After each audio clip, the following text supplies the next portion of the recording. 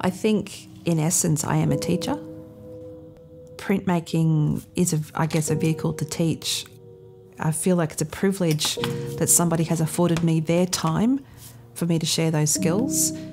As a carer for a man with PTSD, life gets challenging, and to have my printmaking practice, to have my art to disappear into, gives me time to breathe.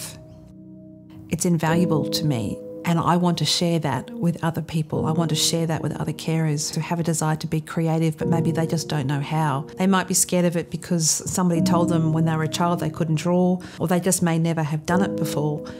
But printmaking lends itself beautifully because it's through the process that you realise the end result.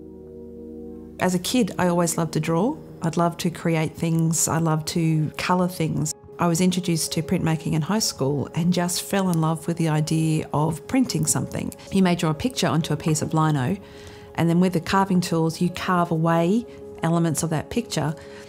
What you don't carve away is the picture that prints. In my own practice, the carving is what I love more than anything. That's where I disappear the most. I enjoy the feeling of the carving tools through the lino. I just enjoy the process and the slowed down time to do the carving. You don't know if it's going to be any good until you lift the paper off. And one of my most favourite things in the workshops is when students are printing whatever process we're talking about, and then they reveal the print themselves. They lift off the paper and you can hear the oohs and the ahs of excitement that they've created something. After moving to Mullaney and spending a couple of years doing my artworks, I was asked by a few different people on a few different occasions to demonstrate what I do or to teach them skills in a really informal environment. And I loved it.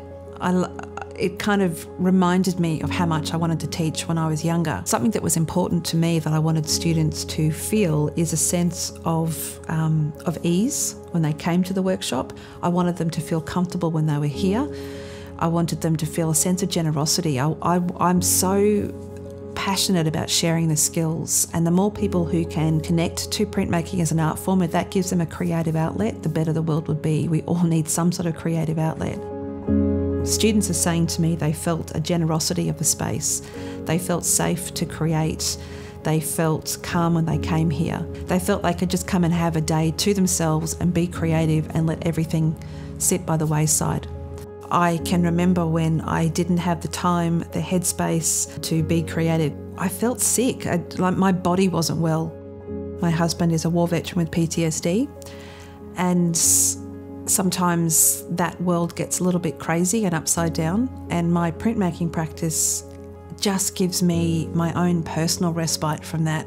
I disappear into my own space and my own world, and I really started to appreciate the value that my printmaking practice was giving to me, and I want to share that with other people.